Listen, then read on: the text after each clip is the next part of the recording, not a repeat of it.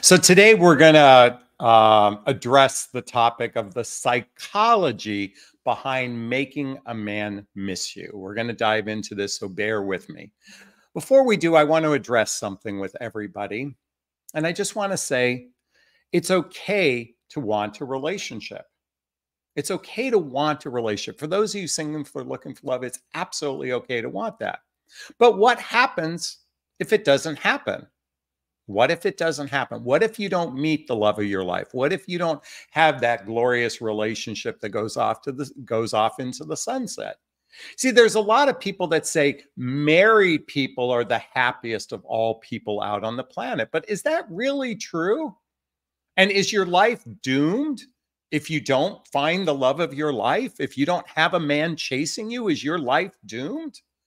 I hope not. Because I want to address, let me just say this, it's easy to find the wrong relationship. It's easy to, think about it. We have a 50+% first marriage divorce rate. We have a 65, 75% second and third marriage divorce rate. So it seems rather easy to find the wrong relationship. But what does it take to find the right relationship? And do you need psychology to make a man miss you? We're going to address that in a second. So let's think about this for a second. Why are women attracted to broken men? Why are women attracted to jerks?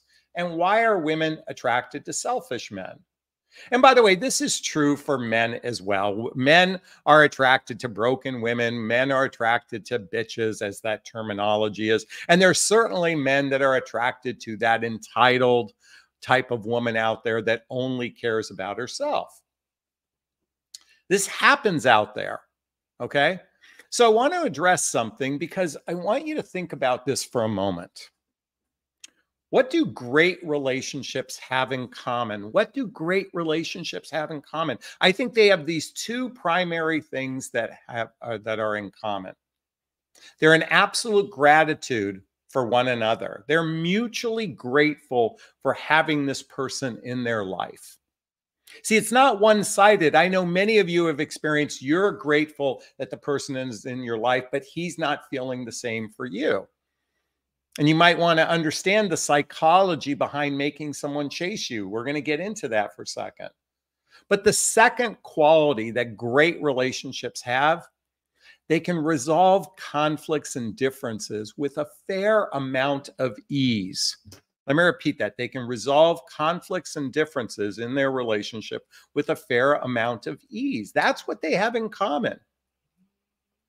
So why aren't people experiencing the relationship of their life? Why aren't people experiencing this glorious love that so many married people talk about, that they're happy? Now, I think to some degree, listen, human beings were designed to live in tribes. We were designed to live, I believe we were designed to live in tribes, to live with groups of people. So eventually it narrowed down from you had a tribe of 150 to 100 to 50 to then your family was the primary tribe for the last couple hundred years. And now we're mostly in tribes of one, meaning you have a life mate. That's your tribe. Because if you have children, they've moved on, you're an empty nester, you're down to a tribe of one other person, or basically two people, I should say.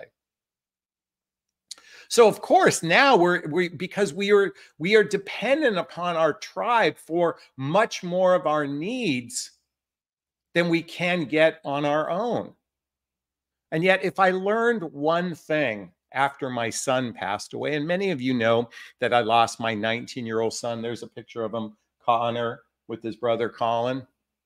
If I learned one thing, amongst many things, in fact, he was the impetus for me to write my book, What the Heck is Self-Love Anyway? A Journey of Personal Development, Self-Help, and Spiritual Work.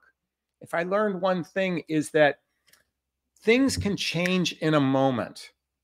And quite frankly, the tribe of one, meaning the individual, is really the journey of life. So it's not about mating with someone. Certainly it's great to mate with someone, but if you're coming from a place of lack, if you're coming from a place of yearning, if you're coming from those places, you're most likely going to act desperate And then you'll use these psychological techniques to make a man chase you. I want to be upfront. What I'm about to share with you in a minute is not the best way to make a man chase you, because it's the rhetoric you're hearing out in the dating marketplace, is the psychology, and oftentimes dark psychology, of making a person chase you. But I just want to reiterate, the true journey of life, I believe, is the journey to self-love. Mastering one's emotions, being able to find peace and joy on the solo journey. And hopefully you meet someone else who's also on that path of joy on the solo journey, and you can come together in that space of gratitude for one another. But more importantly, because you've shown up as an emotional grown-up, you have the skills to resolve conflicts between the two of you with far greater ease. I'm going to repeat that: far greater ease. So what is the psychology behind making a man chase you? Well, it occurs to me, I was watching a video, I think it was a TikTok video of a gentleman speaking to his girlfriend, breaking up with her. And basically he was explaining how their relationship triggered all of his childhood wounds, And he recognizes that he was in a relationship with someone from an unhealthy perspective. So let me repeat that. It triggers his wound of abandonment. It triggers his wound of not feeling good enough. It triggers his wound of not being worthy or likable. In fact, that's primarily, and it triggers the wound of not feeling safe. Now, I'm not suggesting she did this intentionally. That's not what the video is about. However, if you listen to dating advice out there, a lot of it is based on unhealthy triggers to make a person chase you. For example, you've heard this dating advice. It comes from the book The Rules. Another thing is, wait 4 hours to respond to a text message. That will make him yearn and chase you. But the thing is, for the anxious oh, by the way, if you're not familiar with the book, by the way, 2 books I want to recommend you get: Attached by Amir Levine and Rachel Heller, and the book Wired for Love by Dr. Stan Tatkin. Okay? Okay. See, when you delay, if you have the capacity we're going to use this as the example. If you have the capacity to reply back to someone in a few moments, but you're waiting to trigger their anxious attachment style, okay? Their anxious attachment style. Now, in the book, there's basically anxious, avoidant, and secure, and then there's variations between anxious and avoidant. For that anxious person, he sent this text and he's like, I didn't get a response back. He's going to be craving because he has a childhood wound that's been triggered in that moment, okay? And that will make him chase you. He'll be responding again and again and again. Now, you'll be overwhelmed with that most likely, because it's usually typically an anxious man attracts avoidant woman, and an avoidant man attracts an anxious woman. Okay. So you might temporarily get him to chase you, but you will actually lose attraction for that man. So then you're the anxious person trying to get the avoidant. Okay. Now that may temporarily make him chase you by playing games, by withholding affections, by holding back, by leaning back, by waiting to respond. Might temporarily work with an avoidant attachment style. It might temporarily work. But believe me, after a while, you can't keep that up. And keep in mind, a more avoidant, men who are dismissive avoidance or particularly fearful avoidant men, they have a very difficult time attaching to somebody in their life. This is why I want you to read these books, to understand the dynamics going on, the psychology going on between our mating practices of today. See, it used to be we mated very young in life. We bonded through, like we made it at age 14, 15, 16, 17, and 18. I'm talking about going back hundreds, if not thousands or hundreds of thousands of years ago. So we bonded rather at a young age, mainly because people didn't live that long. okay, through physical intimacy. Well, now we have to withhold, now we're in a practice of withholding physical intimacy so we don't bond to the wrong person. And what happens is a lot of dating advice and dating rhetoric out there is designed to trigger an unhealthy emotion to get a man to chase you. See, we are sadly, I'm just going to share with you my chart. This is an opinion. It's not a fact.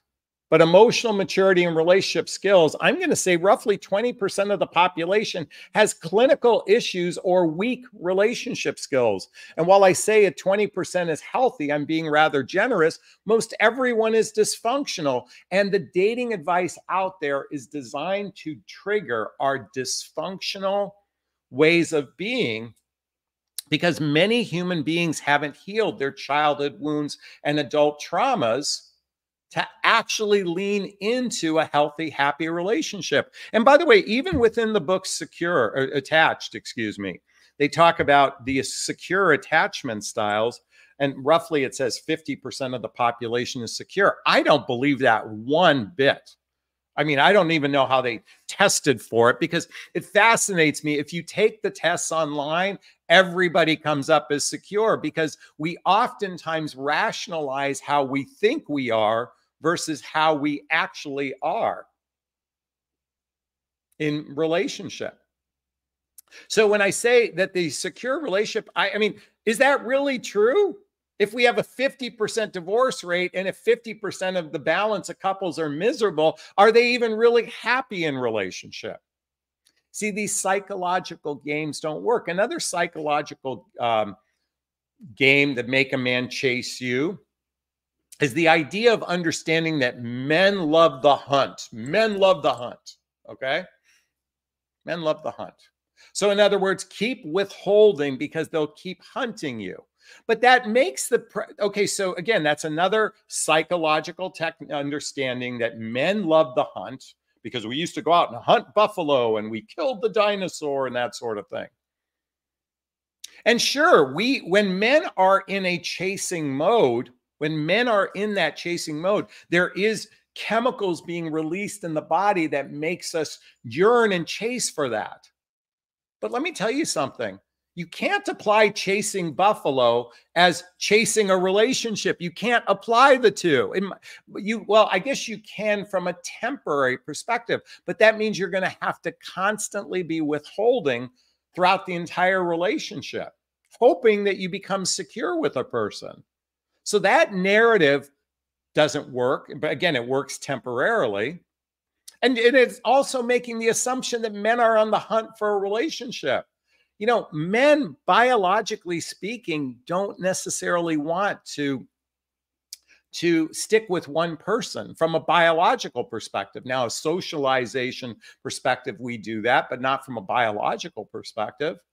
Because again, what's oftentimes missing in the relationship dynamic is actually being in a state of gratitude for one another. Being in a state of gratitude for one another. Do you know that's what really saddens me when I look and witness couples? They're together, but they're not necessarily overtly happy.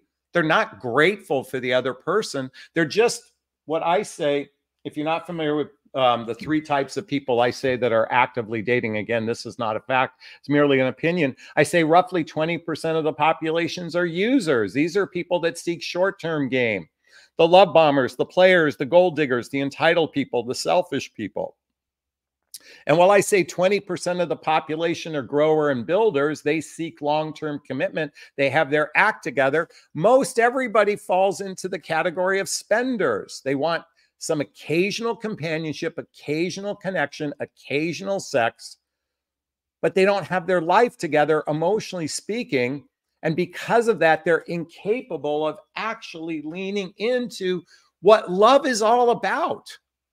Love is all about, at least in my opinion, the most powerful force within love is appreciation and gratitude for another person. When you genuinely appreciate and are grateful for someone, you will want to be that with that person. You don't need to make them chase you. So how do we reach that state? Well, I'll get to that in a moment, but I want to address one more psychological thing that these coaches and people out there are talking about, and that is using stress to make a man chase you. I was watching a video and it talked about when a man is in stress, he releases a hormone that signifies love. So like, and I thought about that for a moment. Is that really true?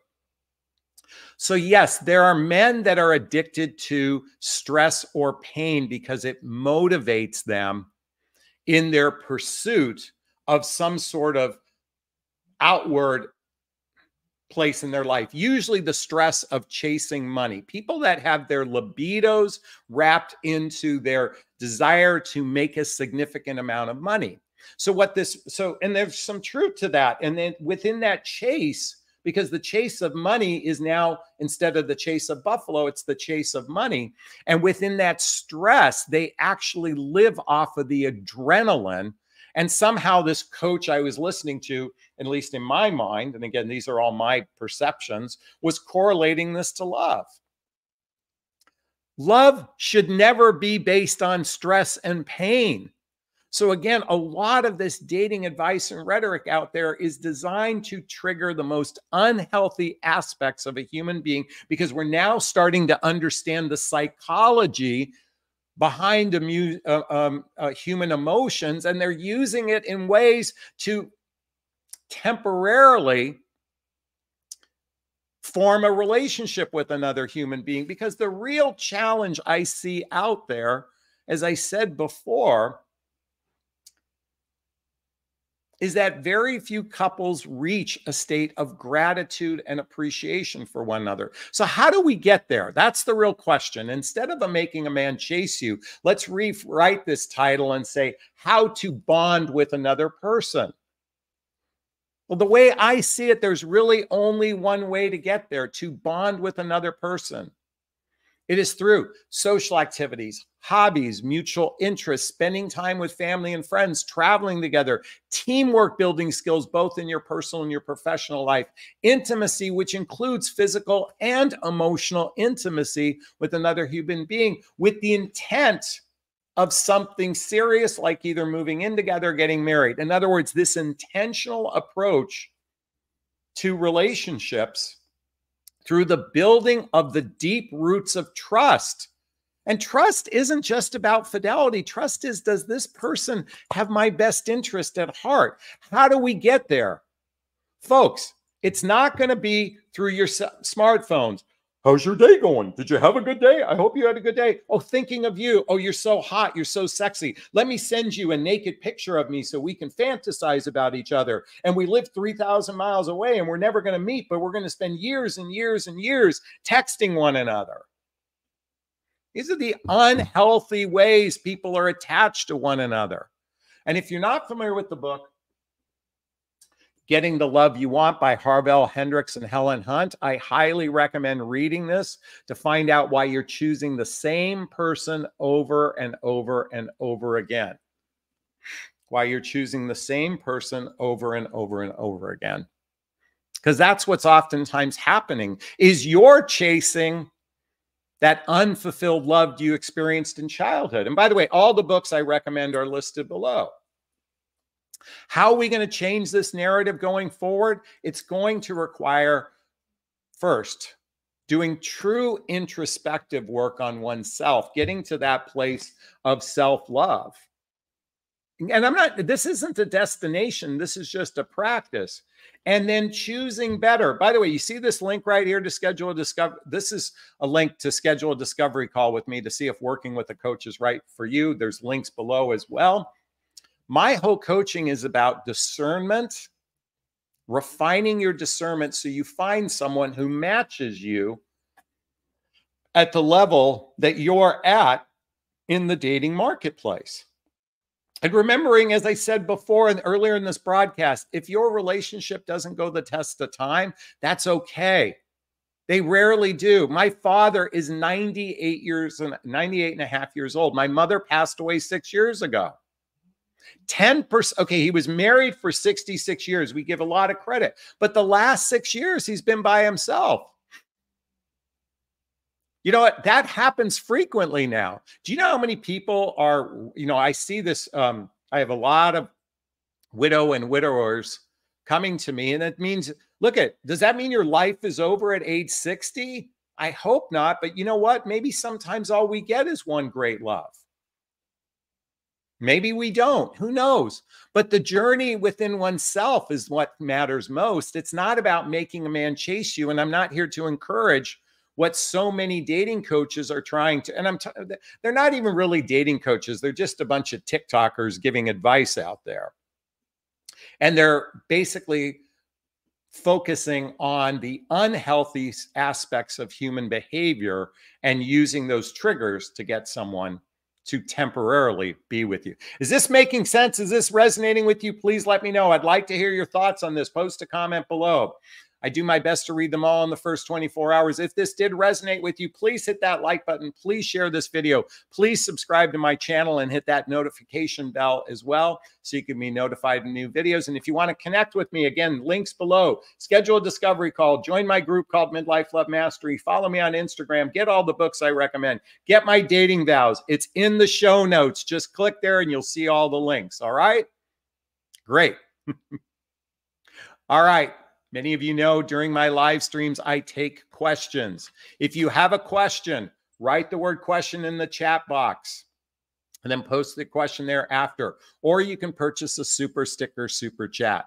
All the monies from the super sticker, super chat goes to a scholarship fund in the name of my son, Connor Asley. Again, that's him right there with his brother.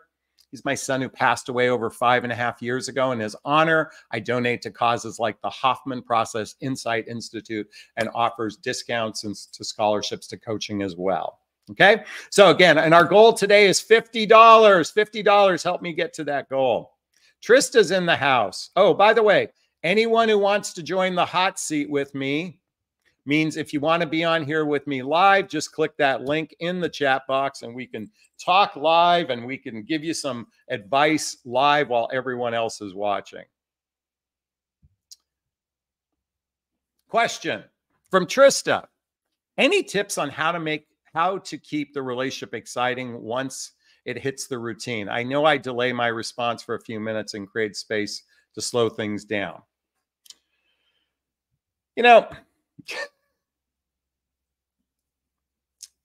I often wonder, should I be giving advice for couples?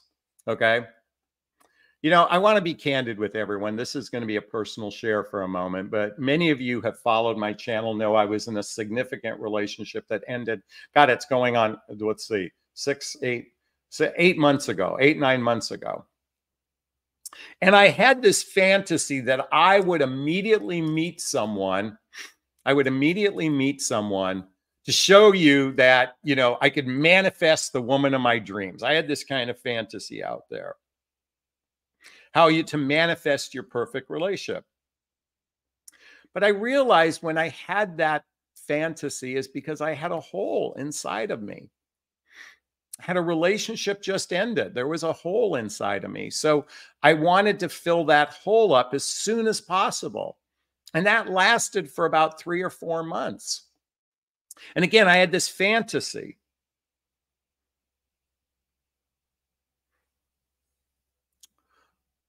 I'm sharing this with you because I realized what's my role here? What's my role here in life? What's my purpose? See, while I'm a dating and relationship coach, and many of my titles are all based on helping women understand men and attract the relationship of their dreams, I recognize that my real role in life is about helping encourage self-love. What is self-love? It's self-worth, it's self-esteem, it's self-confidence, it's self-reliance. And the fact of the matter is a relationship certainly is an addition to one's life.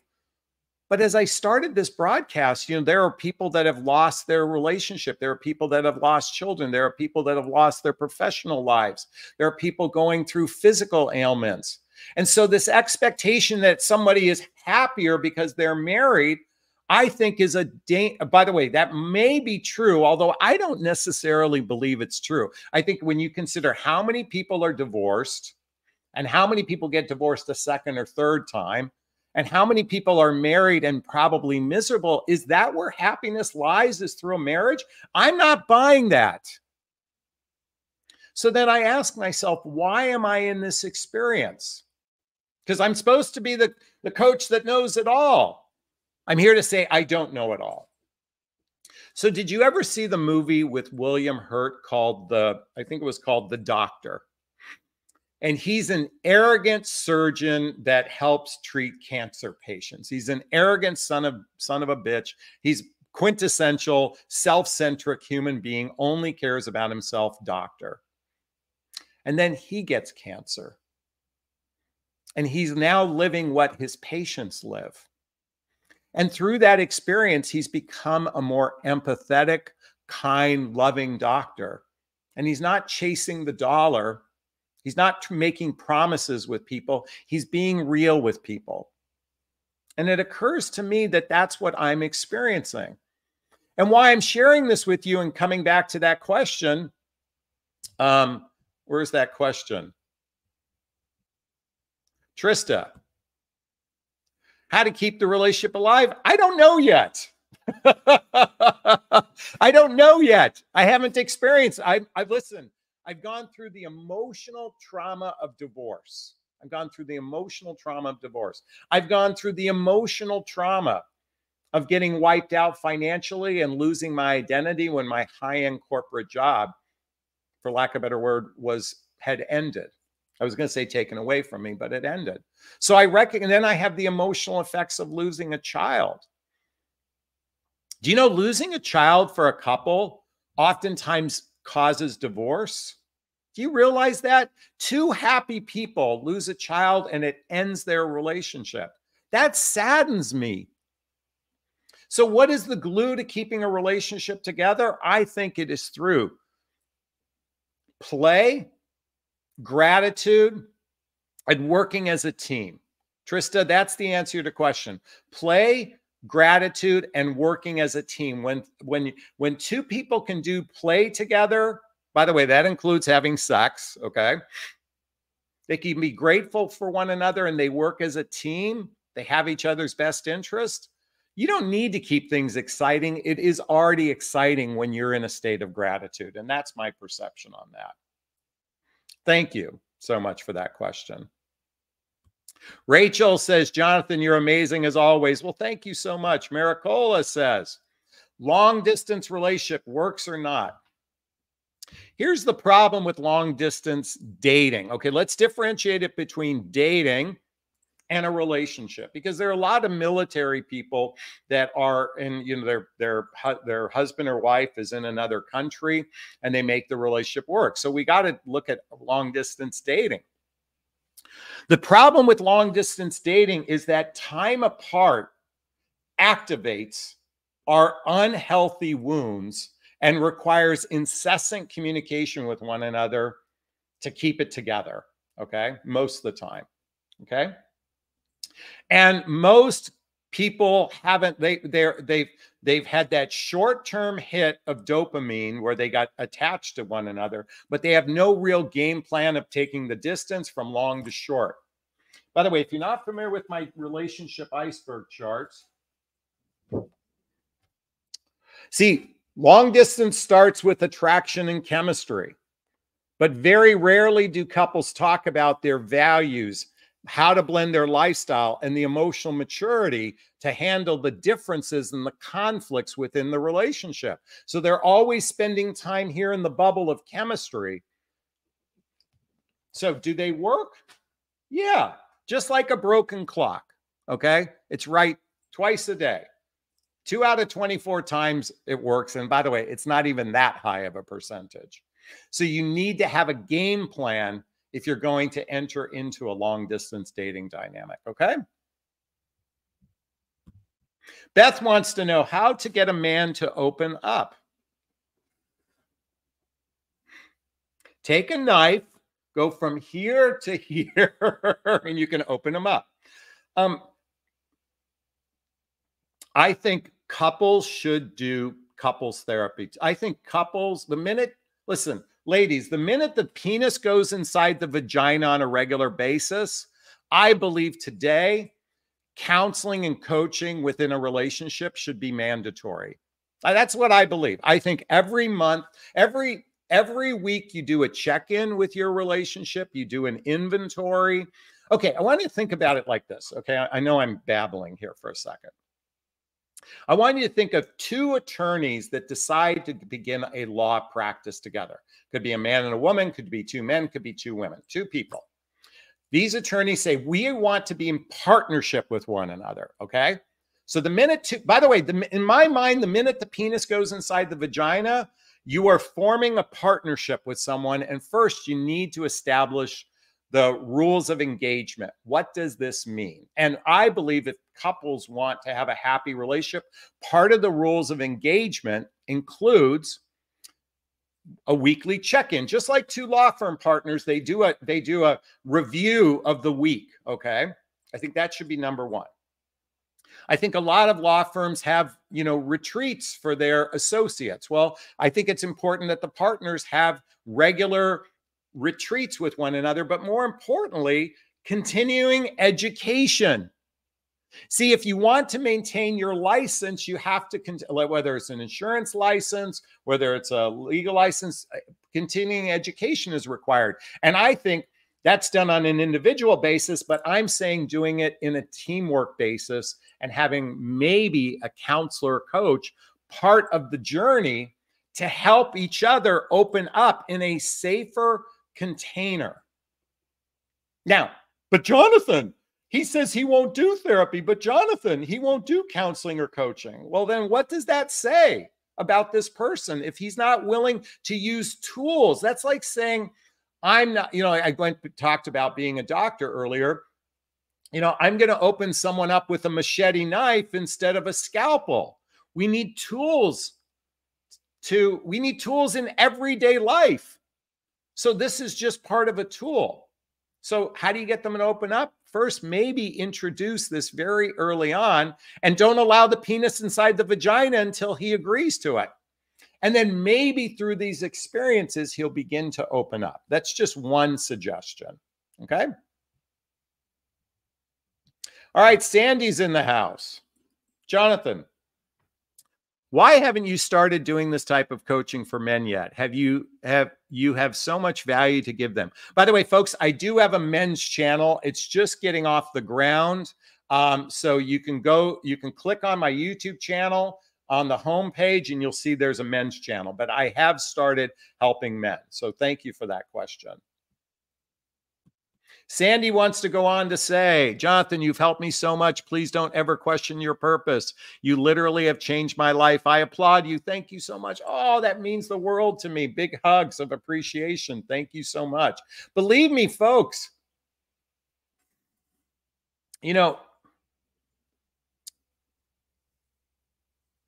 I didn't want the relationship with Marie to end. I didn't. I lived in a fantasy bubble that we were right for each other. And for the most part, we were on some level, but I recognized that we had some differences. And the thing is, we each came together to heal to some degree, and we now need to do more healing on our own. So I recognize that. But I felt like a fraud. I promised this great relationship, and you can all have this great relationship. I think, listen, I respect anybody who's in a happy relationship right now. And if they're coaching, if they're doing YouTube videos, if they've got a podcast and they're teaching from that perspective, great. But can a happy couple can a happy man or woman really give advice on the current state of affairs if they're not living it like that doctor? I don't know. I guess everything is possible.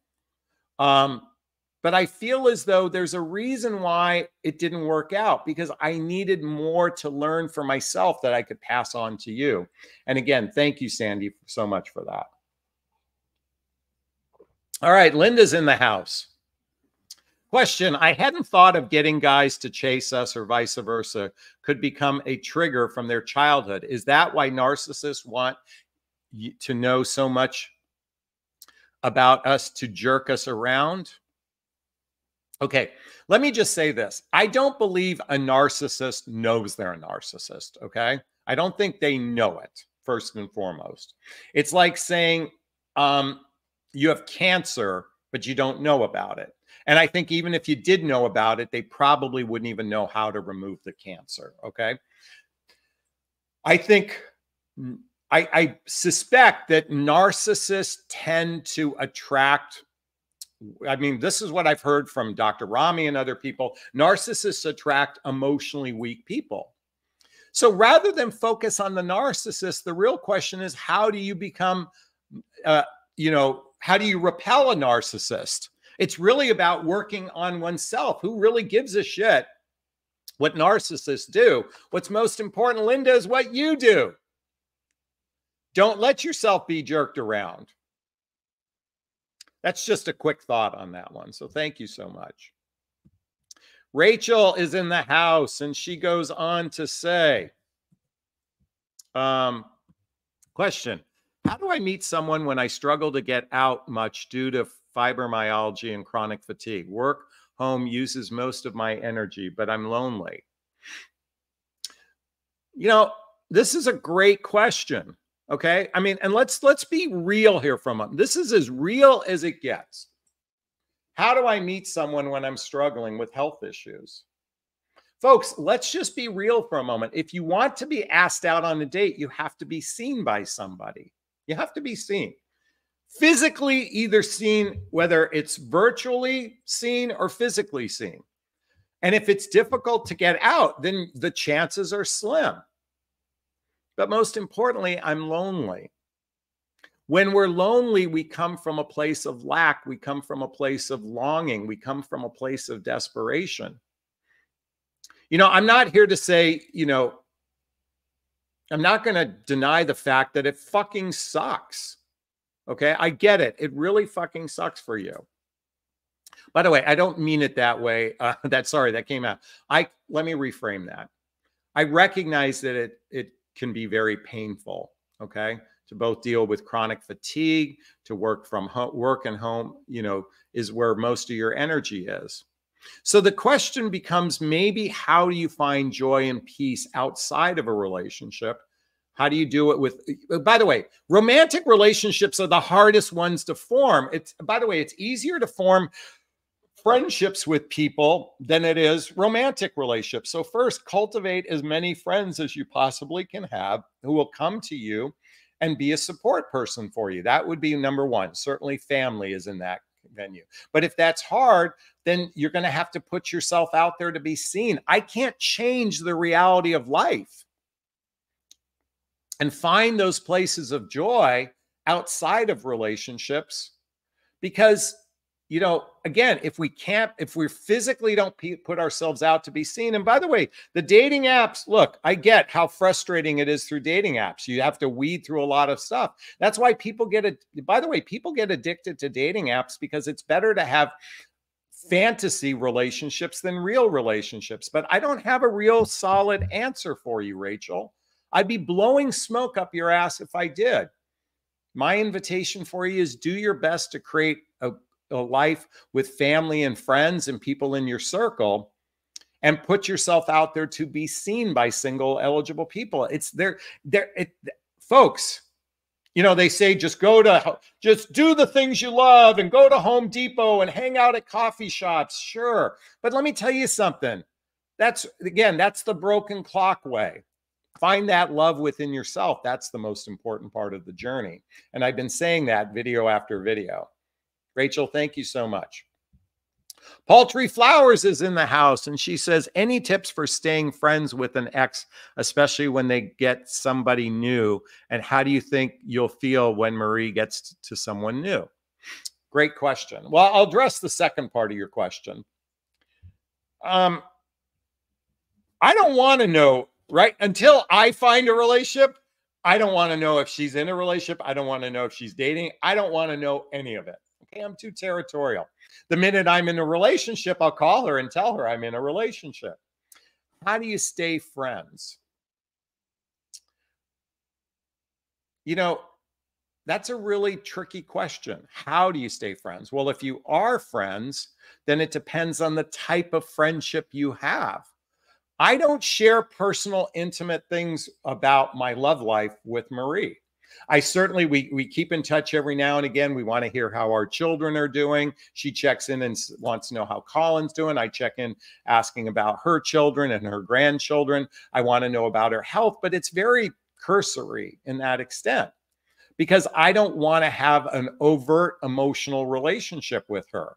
And I don't think that's healthy for a previous ex-lover. Now, I'm friends with the one before Marie, but that's because we became family to one another, but we don't talk on a regular basis. I mean, we talk maybe once a month or once every other month, and then we see each other at social gatherings because we have a community of friends that are, similar to one another. That's rare. That's not the commonplace. So I don't know what the answer is to tips to keep a friendship going. And if they're with someone new, you got to be respectful of the other person as well. That's just my rough thoughts on that, Poultry. I hope that helped. Barbara says, I recently started dating differently. I treat prospects like business meetings.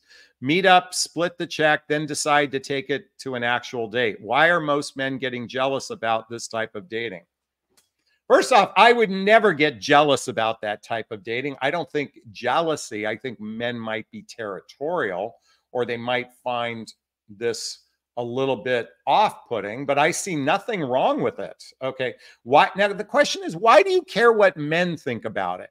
Again, Barbara, what matters most is you. See, ladies, oftentimes, I know my channel is called Understand Men, but you guys are so addicted to trying to figure out men. Figure out yourself. Why do you care? And by the way, has this happened 500 times to you, Barbara? Has it happened 400 times? Has it happened 300 times? You have a small sampling and don't apply. And I guarantee you it's not 100% of the men. You've had one or two men that have acted unusual in this case. And now you've characterized this. Why do most men act this way? It's just you've had a couple experiences this way. Don't make greater meaning out of something is my invitation for you. Okay? Thank you so much. By the way, if you want to join me live, click on the link right here. Rob Maria. I'm widowed of 4 years and he knows I want a partner again. He has had bad luck with relationships that didn't work out. Okay, just friends, but I'm not happy. We all make our bed. You've made your bed in this relationship, I'm assuming. Folks, if you want to have a grown-up relationship, you have to act grown up. By the way, if you haven't read the book, How to Be an Adult in Relationships, maybe many of you might want to learn how to be an adult in relationship and choose people that are adults. Just an invitation for you all. Annette, what is the best way to approach a man with a need without making him feel attacked or feel like a relationship is in jeopardy? Is there a casual way to bring up things? Sure. Folks, I think vulnerability is the capacity to share a fear. To share a fear. I'm afraid I need to share something with you. And I just want you to know this about me. When we're apart, I fear sometimes that you may be talking to other women. And I'm not saying this is a rational fear. I'm just saying this is a fear. And I have a need of, and it would be really great because I have a need for connection. And since we spend a lot of time apart, is it okay that we communicate with one another a couple times throughout the day, just as check-in? Is that something you can do? Is that casual, what I just said? Is that needy, what I said, to be honorable, or to be vulnerable, excuse me? God, my nose is itchy, excuse me. Folks, in my book, chapter 9, if it's sincere and from the heart, you can't say the wrong thing to the right person. Annette, The most casual way to bring something up is from the heart, from a place of sincerity, because that's the most honest way to bring something up, is from your heart. And that's how you do it. And by the way, it's human to be needy. It's such a crock of shit. It's fucking human to be needy. It's okay. Oh, but Jonathan, all the dating coaches say I have to be confident. You know, this expectation. Now, by the way, desperate is one thing. If you desperately want something, that's something you got to work on yourself. But it's to be insecure is to be human.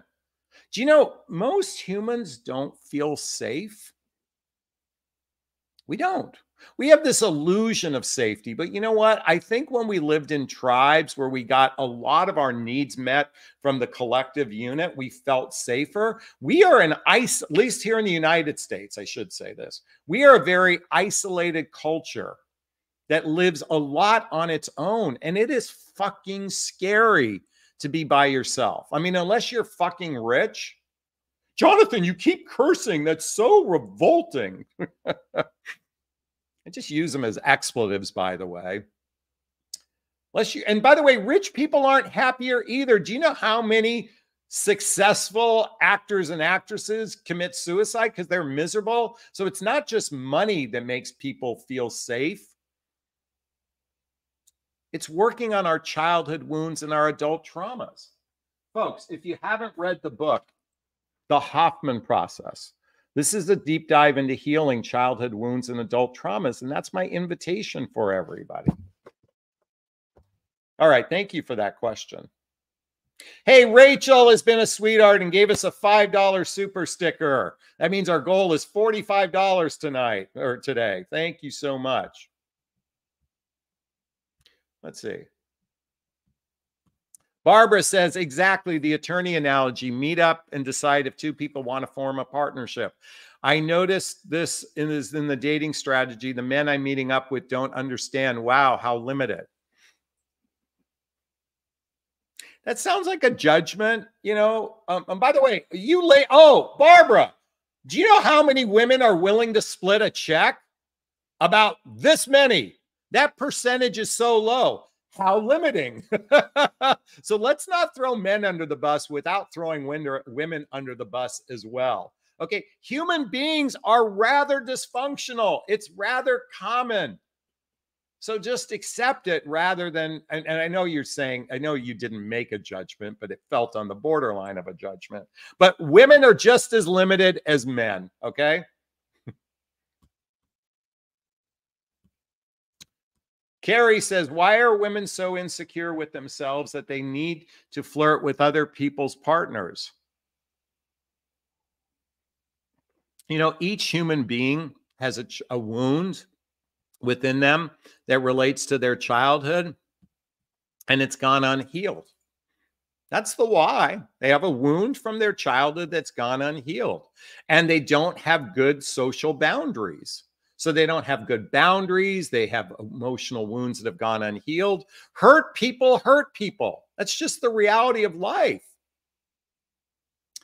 I guess the question matters is, why do you care? See, folks, by the way, someone write this down. Okay, I'm going to use the term, why do you care? But the question I want you all to ask yourself is, why do you care about what other people do? Why do I care about what other people do?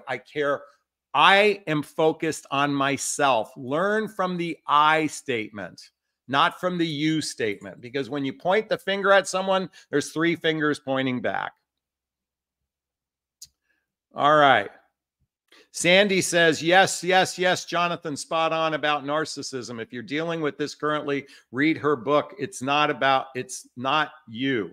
It's fantastic. I think she's talking about Dr. Rami.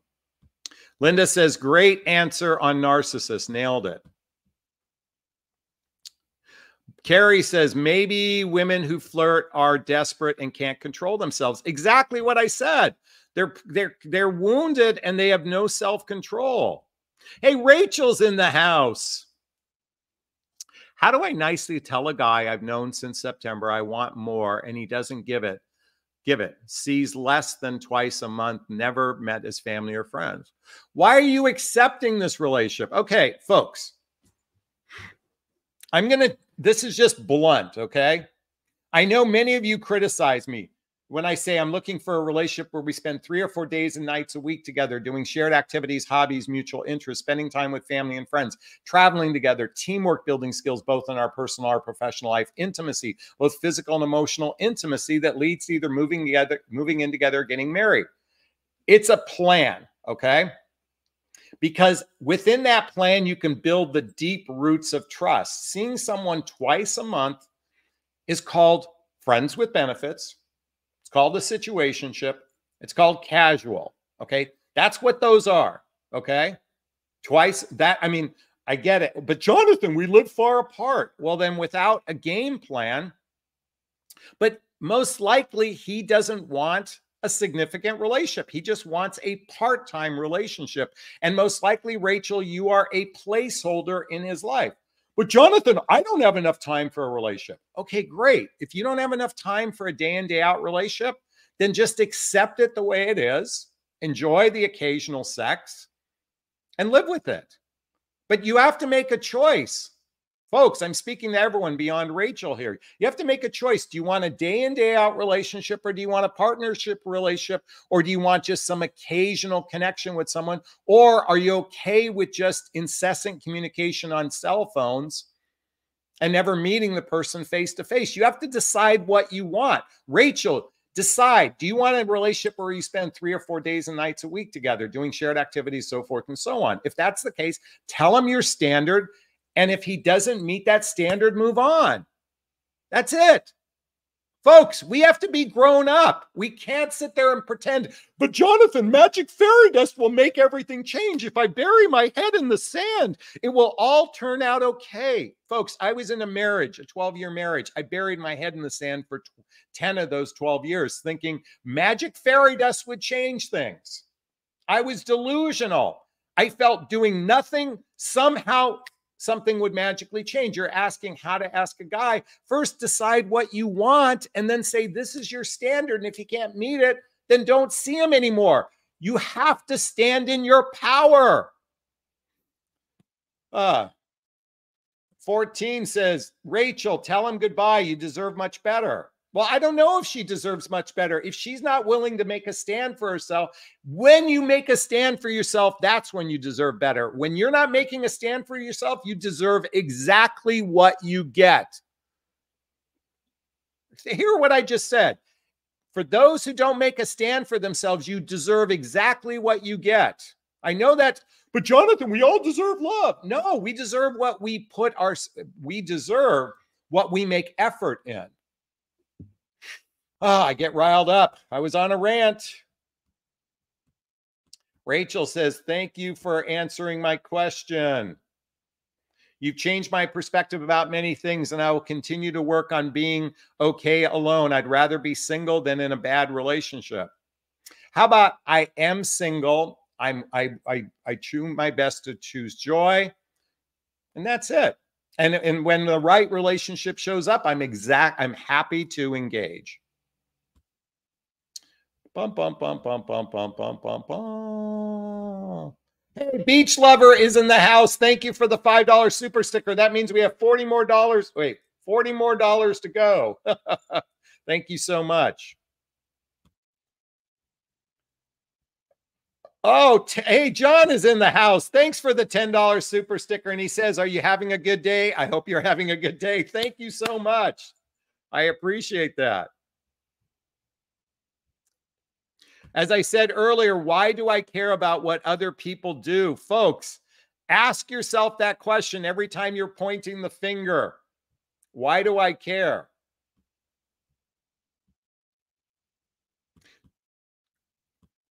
I was going to say gigolo, but that's not the name. Yeah, just go about your day, do fun stuff with friends, plan pool, spa days, museums, walks, luncheon. If you meet someone great, don't plan your day around a guy unless you have a solid date. Well said. Bum, bum, bum, bum, bum. Annette says harsh truth. Ani says, I love the but Jonathan's voice. But Jonathan, it's funny. I'm learning to practice not saying but to say and, because when you say but, you negated everything. Okay. This has become, many of you, by the way, have noticed that I have my way of saying things like, but Jonathan, or magic fairy dust, or penis inside the vagina, or occasionally cursing. These are all part of my, by the way, interestingly enough, this is only my persona when I shoot videos. I'm not this way, folks. I'm not really this way when I'm in my interpersonal relationships. When I'm in a relationship with someone, I'm actually much calmer. I rarely curse. I'm passionate about this subject. I'm fascinated with human behavior. I'm fascinated with human behavior. And nothing triggers our wounds, our wound of I'm not good enough, I'm not lovable, I'm not likable, like dating. I mean, it fascinates me how dating and relationships trigger our deepest shit.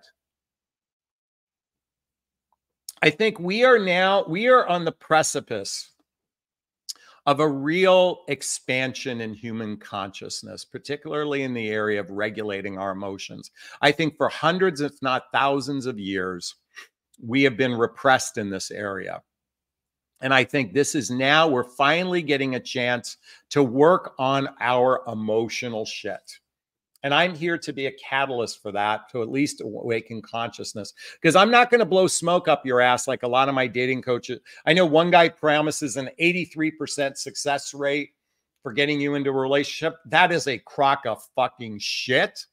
I think some make promises you'll get married within a year. That is so not, I mean, for those of us in midlife, that's another crock of shit to promise someone that. I don't promise anything. I do help with discernment. And when you are more discerning, you can follow your intuition and your heart more. That's what I promise in my coaching. But I don't make any, and I know a lot of my videos sound like a promise, but by the way, I'm an equal opportunity judger of men and women alike. By the way, some of you think I have issues with women. I have issues with men. I have issues with women. I have issues with myself. Okay. Anyway. Hey, Deb says, I love when you rant. So passionate. Keep preaching. Thank you so much for the $10 super sticker. Wow, that means we're only $20 away from our goal tonight. Big hugs of appreciation.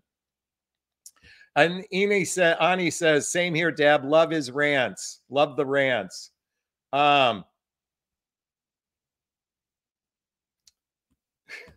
Sally says, Jonathan had a haircut recently, looking sharp. I get my haircut every 4 weeks, by the way. By the way, these are pineapples on my shirt. These are pineapples. By the way, if you have a personal, you know what? If you have a personal question to ask of me, write the word personal question, then post it there after. I'll spend these last few minutes answering anything you want on a personal level.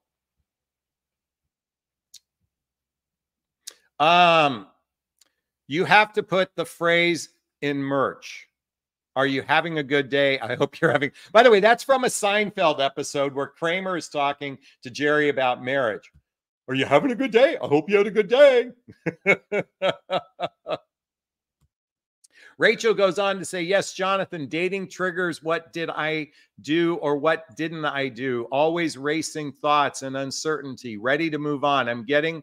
I'm not getting what I want, so I'm not losing anything except 7 months. You didn't lose 7 months.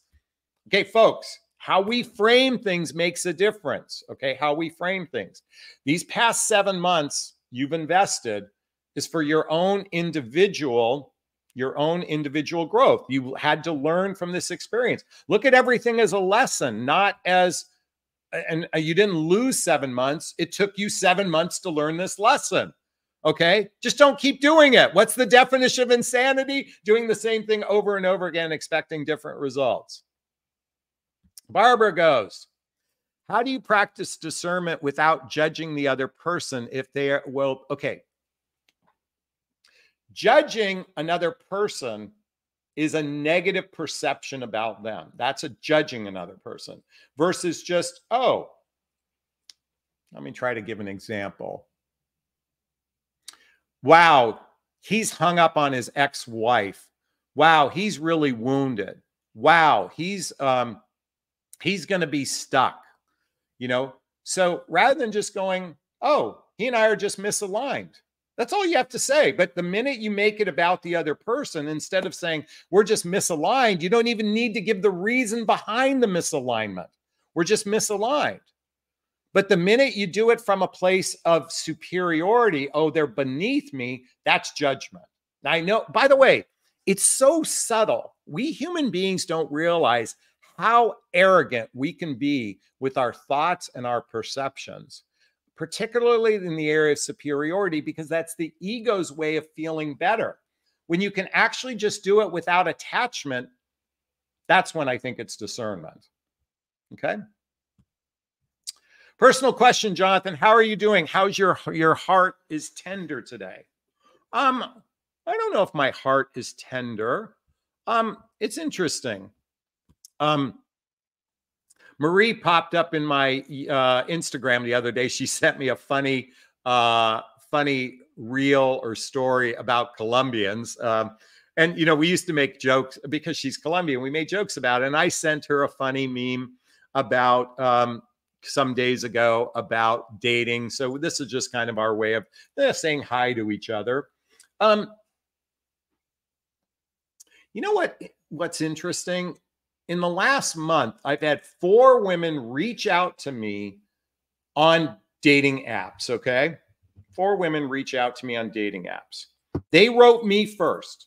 And I liked their profile. And I wrote them back, and then 0 after that. Now, I get dozens and dozens of, or not dozens, but each week I get dozens and dozens of messages on Match.com, all the different dating sites. Hi, how you doing? That sort of thing. But when a woman writes me a significant paragraph, and then I write her back and they disappear, I'm like, God, it just fascinates me.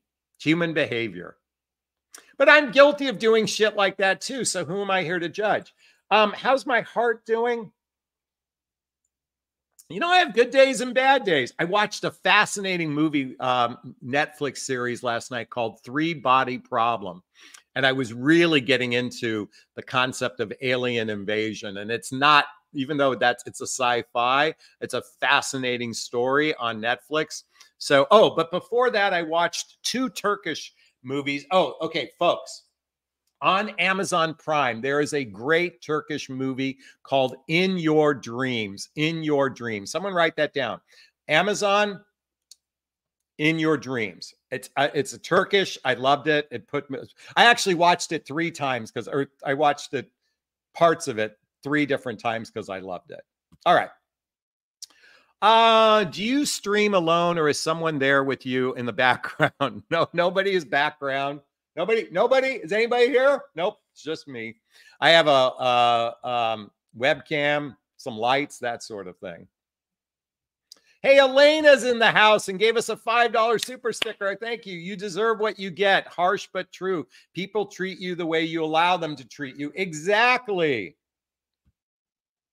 Again, if you have a personal question of me, write the word personal question. Wanda's in the house. I'm facing a health issue with cancer. I would like to start dating still. I just won't want to be alone anymore. Any advice? You know what? I want you to think about this.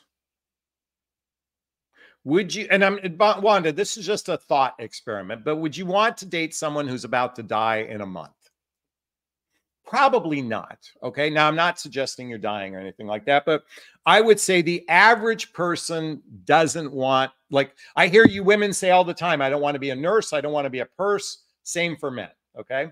My suggestion for you is to form a great group of friends and do activities where you're out amongst people. That would be the best solution for us. It's not about dating. Because just remember, the minute you someone has to be in love with you to be able to accept cancer for the most part. Now, it depends. If it's a curable cancer, probably not. I did date a woman that she told me she had cancer. She was in recovery and it wasn't an issue. But if it's something where it's terminal, I think then form a great group of friends and just be social from that perspective. Those are just some rough ideas. Um, and again, if it's not terminal, then it's not really an issue. If it's something that's curable, then it's really just part of your medical makeup, and you can just put yourself out there in any other format. Just be honest with someone, just like you want them to be honest with you. Are you willing to accept someone with maybe two people that have maybe go to a cancer support group and meet someone there? That might be another way of approaching it. Those are just some rough thoughts. Barbara giggles. Yep, I'm totally judgmental, Erical gal. Okay, I'll work on the reframe it. Okay, Barbara, I want you to know something because you have been on my radar because I've seen you on my channel. I really want to give you props for owning that. If you sincerely own that, folks, I just want you to know something. Okay, you're going to get a kick out of this, Barbara. Bear with me a second. I'm opening up my Instagram and I want everybody to read this. Okay, this was a meme I posted the other day, Barbara. It said, why am I so, can you see that? Why am I so judgmental of people who are judgmental? I own it. I'm going to say judgment is the mechanism for discernment, but we oftentimes, we have this interesting, our ego has this way of trying to make us feel better about ourselves by acting superior. In some ways, it's the subtle things we say. By the way, you know what cracks me up? There's so much conversation about narcissism, narcissism, and narcissism.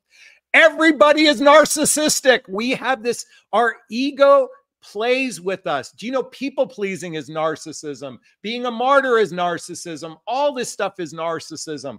We have a sophisticated way our ego tries to make feel better about ourselves by making ourselves superior than other people. By the way, sometimes the most empathetic people are the narcissistic people because they act so superior because I'm empathetic, as an example. You'd be surprised how the ego fucks with us. That's why I say I'm dysfunctional just like everyone else, because we're all human beings. We're flawed. That's what it means being human. The real journey of life, I think, is to find that inner peace with oneself. Personal question. Do you think that shopping together as a couple helps you bond in your life together? You seem to be open to that. Or will you stand outside the shop awkwardly whilst she shops?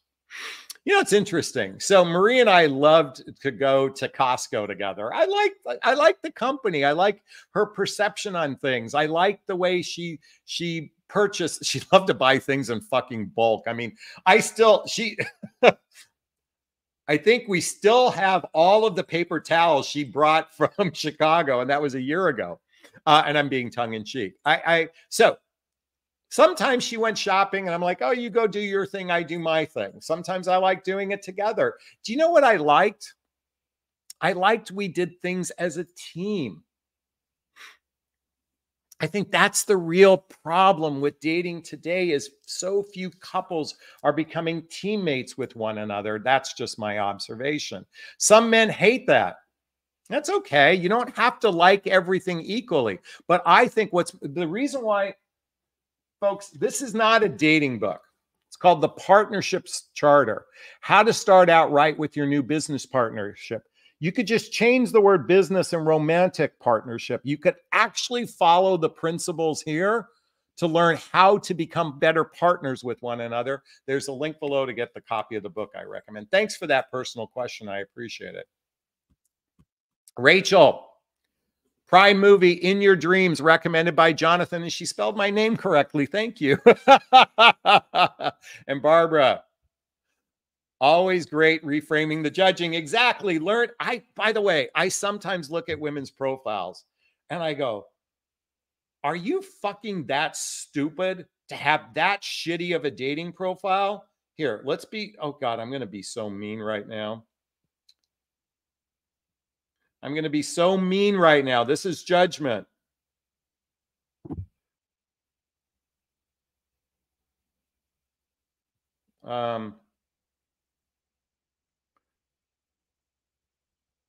Okay. This is her dating profile. I just want to show it for a second. A big, gigantic picture of a child and her in the background. We men aren't looking to date your grandchildren. You don't need to put that in the dating profile. I'm like, that is really not smart for your first photograph. Put a quality picture of yourself. Folks, here's my first photograph on my dating profile, a crisp quality picture of myself, okay? And I have judgment over that. And then, Barbara, I go, God, I'm being a dick for judging her. I'm being a dick for judging her. I recognize that doesn't have very good common sense. And so I won't date someone with poor common sense. Anyway, and by the way, I know she'll give me a rationalization why she put that as her first photograph, but I'm telling you, it's not an effective strategy.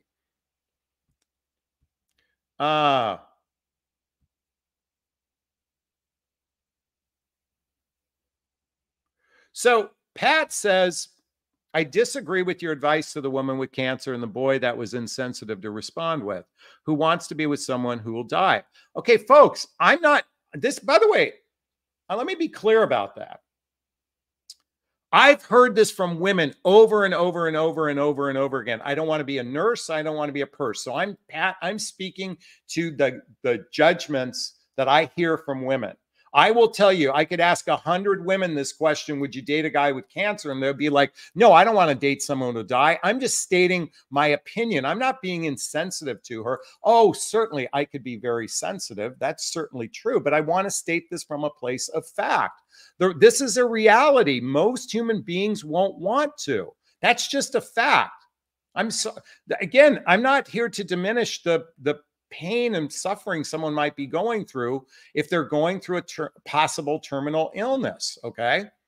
I'm not here to, again, I recognize the value of that. I'm just stating what I believe to be the facts. Very few people will take that on. So why not put together a circle of friends or join a support group and be around other people? I'd like to think that's being more proactive than judgment of it. But I understand, Pat, that's how you felt, and I appreciate that. But that's not how I felt about myself saying that. Rachel says, do you believe that the opposite of good exists, evil? If so, how do you protect yourself from evil and negativity? I don't know if I believe in evil. I don't know if I believe in that. I believe that every baby is born inherently, well, no. Okay. I was going to say every baby is born inherently good, but if the mother experienced significant trauma while she was carrying the baby, she experienced significant emotional trauma, that trauma could be imprinted on the child. I believe that. So a child isn't born, and then the imprinting of that child, how they were raised, is going to inherently develop who they are as a person. So I don't even know if I inherently believe in good or evil per se. I don't know if that exists. I think, because then you'd have to assume good exists. Now, do I think there are people that are trying to do their best? Absolutely. Do I think we human beings are flawed? Yeah, or not. I mean, we're human. We're riddled with insecurities. Do I think hurt people hurt people? Yes, but I don't know if I believe inherently in good and evil to begin with. I think there are acts that can be evil and there are acts that can be good. But I'm thinking inherently, I don't know if I believe in good and evil. But I mean, I'm going to do a mushroom trip and maybe explore that one day. Thank you so much for that question.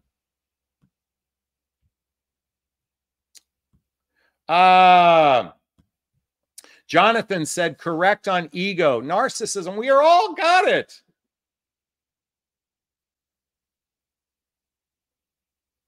Let's keep going. Okay, I'm going to come back to Pat. She says, do you really know what's good for a woman who has cancer? I'm not a doctor. I'm a dating coach. I don't know how to support someone in that way. Believe me, I have friends who have had cancer. That wasn't easy to navigate for me. My mother had cancer. It wasn't easy for me to navigate. I'm not an expert with that question. I'm talking about dating and relationships. Okay. I'm not sure. I don't know how to console someone, Pat, but that's just my opinion on that one. Okay, Anna says narcissism runs on a spectrum. Narcissistic is one thing, to an extent can be healthy in terms of self-preservation. The difference is real narcissistic, okay, if you are with somebody, you could experience narcissistic abuse. But then again, do we have the power? The question is, do we have the power to walk away from a relationship that doesn't make us happy? That's the real question, right? Someone write that down. Do we have the power, or have we given our power to someone else? And if we give our power to someone else, if we don't walk away from abuse, then what? Then the real question is, what are we going to do to heal ourselves? Instead of looking at them, what are we going to do? I'm saying collectively, we. By the way, I'm not here to diminish or negate someone's experience of abuse in relationship. I'm not here to negate that. But I guess the question is, how many people give their power away to another? Do you make a stand for your sovereignty? Because as we said before, we deserve what we accept. I mean, if we accept bad behavior, now again, there's always going to be the exception where, physical violence is involved. Absolutely. But did you guys watch that movie with Julia Roberts where she accepted for 2.5 years, Sleeping with the Enemy? For 2.5 years, she accepted abuse. That fucking sucked. And she finally made a stand for herself. Thank God she killed the motherfucker at the end. Excuse me. But she made a stand for herself. That's the real journey of life, is making a stand for your sovereignty. That's my opinion anyway.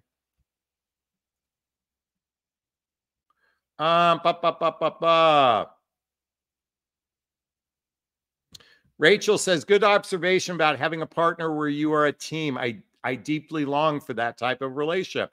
Great. Don't long for it. Desire it. There's a different, longing comes from a place of lack. Desire comes from a place of empowerment.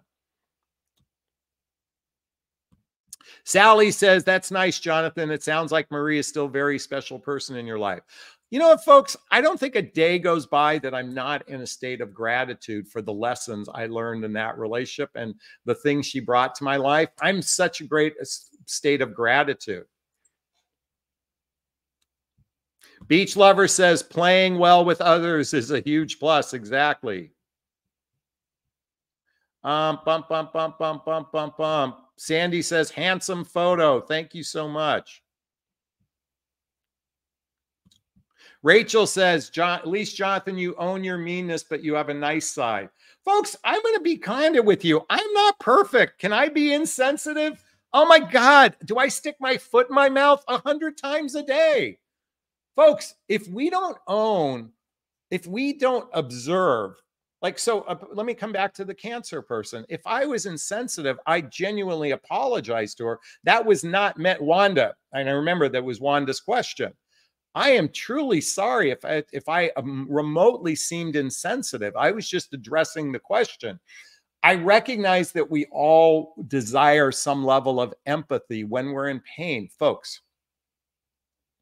When my son passed away, I was on Facebook almost every day seeking sympathy, because human beings can be so loving when you go through loss. And I was addicted to the sympathy. I was. But after a while, I realized that I was coming from a place of lack every time I was seeking sympathy. See, I want to come from a place of empowerment. And while we can all have experiences, look at, many of you have been so fucking gracious about the loss of my son. But he's been my greatest teacher in life in so many ways. Actually, both my boys are. My other son is a fucking champ of a human being. I am so grateful for his mother raising a fantastic human being. I want to give props to his mother, Erin, for raising both those boys when I was a train wreck after the divorce. Anyway, I can go on, but yes, I will own my insensitivity, and I apologize if I offended you, Wanda. Wanda, let me know if I offended you. Beach lover, would you reach out to people with a bad profile to help them? No, because it's not my place to do that. You know what? You have to learn through your own experiences. By the way, why do you women bitch and complain about online? Okay, folks, here, another meme. Ironically, beach lover, I just want to bring this up. I love when shit like this happens. Okay, this was a meme I posted. People ask me, which is the best dating app? I say all of them. The problem isn't the apps. The problem is the people using them. Okay. The reason why many of you are miserable in the dating realm, it's because you put together shitty profiles. Okay.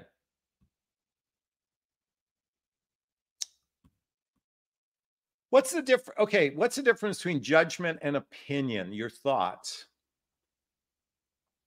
Well, judgment is needed for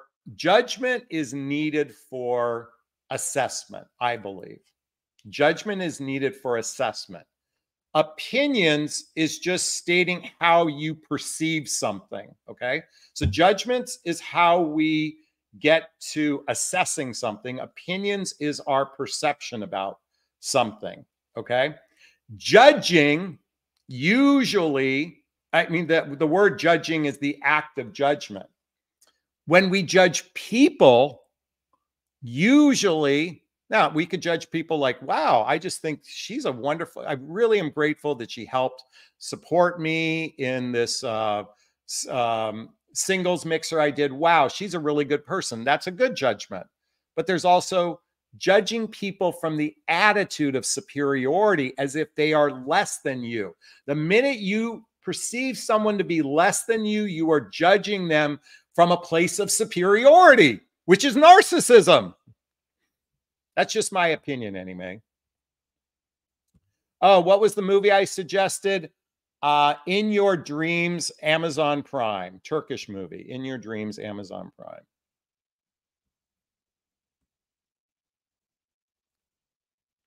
Rachel says, if you have terminal cancer diagnosis, you can date, but in my opinion, it's better to plow time into your existing family and friends circle to ensure your strength in relationships. Yeah, I mean, dating is a fucking pain in the ass. I don't know if I'd want to go through that. Okay, let me give you a perfect example. When my son passed away, I went on a date a month later. I was in no position to, when I lost my high-end corporate job, I was dating a month later. Dating when your life is in chaos, oftentimes is not the solution. It's the Band-Aid. I think listen, we're not, all of us, our life underneath us isn't 100% solid. But when you have chaos going on, I'm saying emotional chaos, I don't think it's, I think it's very difficult to establish something with somebody new when the ground underneath us doesn't feel very solid. Now, if the ground underneath you feels solid, that's the time to begin dating. And I would suspect women would want the same from men, and men want the same from women. So thank you, Rachel. Another Rachel says, love you, Jonathan. So glad I found you. Watch you every day. Thank you so much. All right, one of our Facebook, by the way, if you want to speak to me on a regular basis, check out the link to my group called Midlife Love Mastery. This is one of our members who writes, what was the year of the movie you mentioned, In Your Dreams, or in My Dreams? I think it's In Your Dreams, but here, let's just look it up. I think it was 2022. By the way, you guys can look it up on, it's called In Your Dreams or In My Dreams. You can look it up, the year.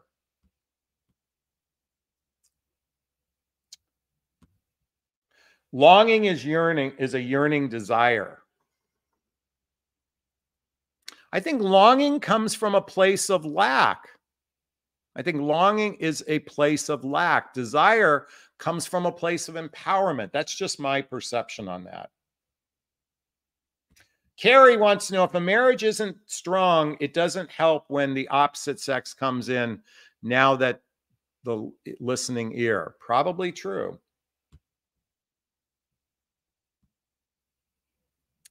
Rachel goes on to say, longing is an unfulfilled desire. That sounds probably true. Oh, here's a good one. The problem is when people confuse opinion with fact. Oh my fucking God. Oh my God, that is so true. You know what's interesting? Have you ever observed that news today is just opinion-based news? It's not fact-based news. It's all riddled with opinions, and opinions are just perceptions, okay? But you would think but the problem is most human beings see the news as fact. No, it's no longer fact anymore. A fact is this book. I'm holding up a book. That's a fact. That's not an opinion, okay? But a lot of today's, well, let me tell you about anyway, I'm just babbling here. Tina says, when I see a photo too good on a dating profile, I pass them up because right away I think they are a scammer because I learn most of the time they are. You might not be. Again, if that's what works for you, fine. By the way, that means you would have swiped past my profile, and I think I'm worthy enough for a relationship, Tina. Oh, thank you. You look handsome in your shirt.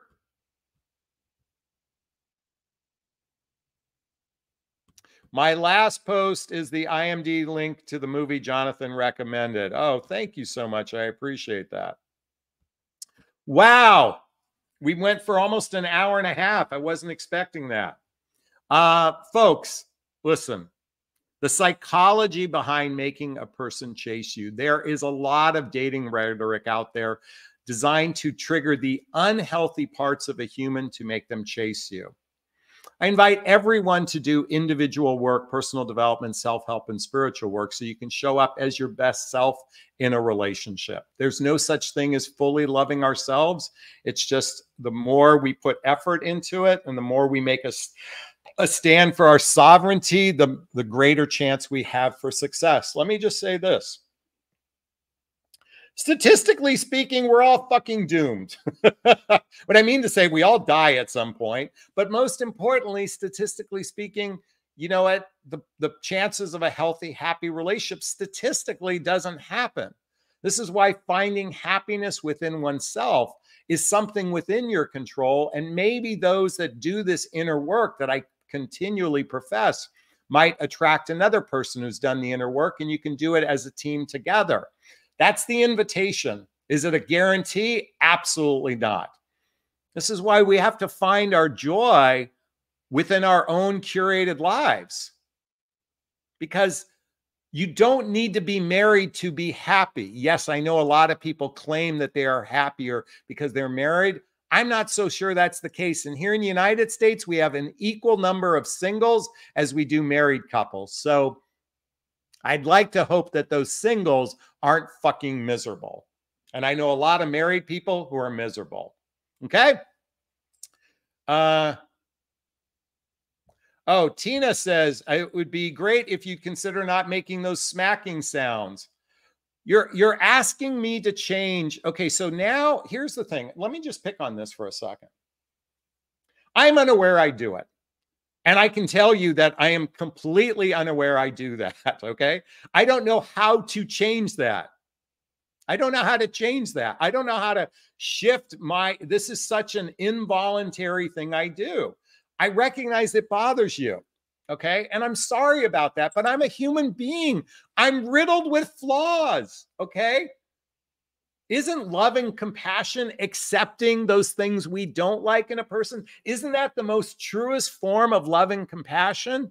Is when we can accept the behaviors from another human being that drive us fucking crazy? That's the truest form of love.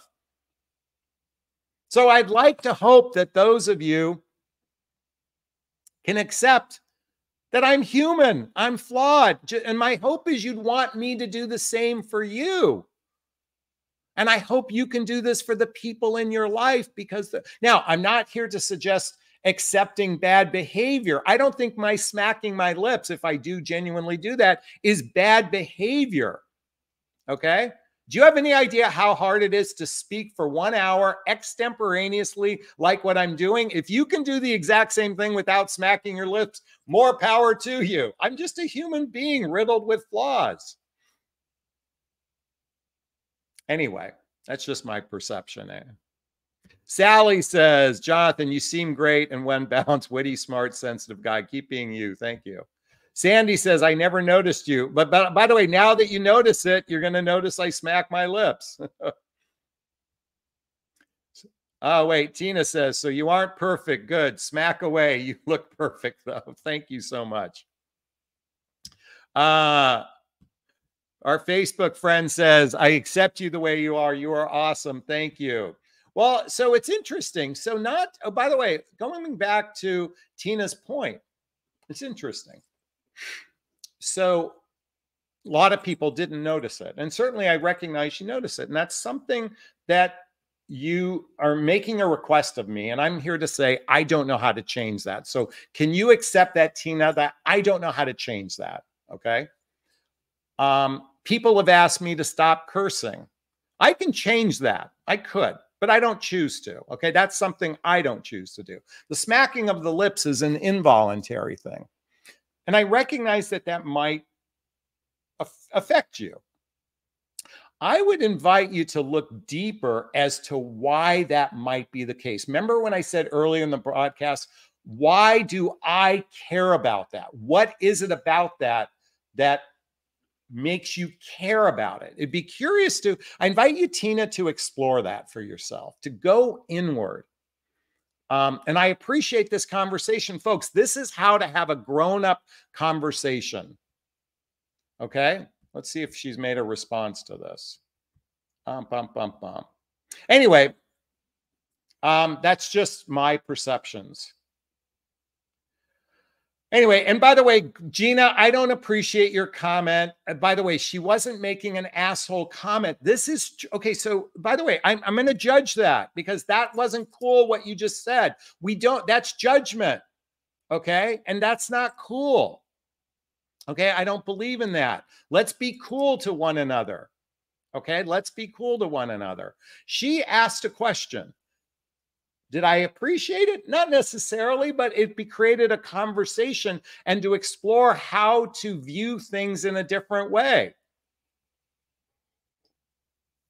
All right, now there's judgment for that person, and I'm not appreciating that. And I don't appreciate the way you guys are treating her. That's not cool, what you guys are saying. That's not cool. Anyway.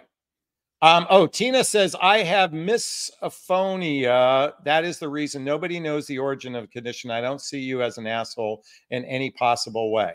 By the way, and I don't think that you're an asshole for asking that question. Okay. Carrie says, Tina Marie, you're not in a relationship with Jonathan. If it does, why do you care? Again, this was an interesting dialogue. See, so folks, do you want to see the pony in the shit? Human beings, by the way, social media brings out sometimes the worst in people. And when we're negatively judging another person, okay? So Carrie asked a valid question, why does she care? And Tina responded with why she cared. This is an interesting form of how human beings interact with one another, coming back to that conversation of judgments and desires and such like that. So,